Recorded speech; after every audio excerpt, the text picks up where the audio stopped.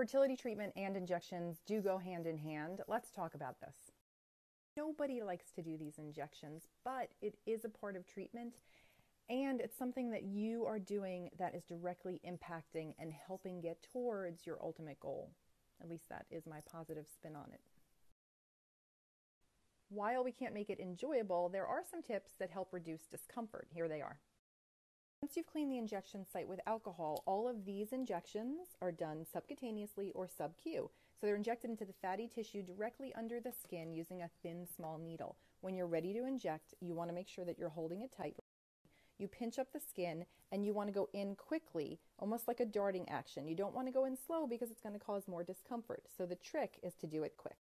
Over the years, I've heard that icing the skin before injecting can help reduce the pain a little bit, while some people have said it burns a little bit more. So it's whatever the preference is for you, but it's worth trying. The other thing is you want to make sure when you start these injections, you're drinking plenty of water to stay well hydrated. If you've never injected yourself before, know that you can do this. And if you have injected yourself, eat the cookie. You deserve it. Self-care and whole body wellness is a huge part of this because you're preparing your body, so be good to yourself.